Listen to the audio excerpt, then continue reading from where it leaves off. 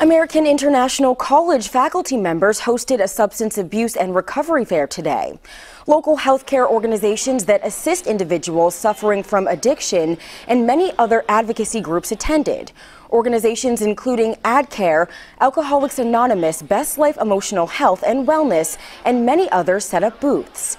The event was launched as part of a year-long initiative and forum series entitled Advocates, Issues, and Community, or AIC.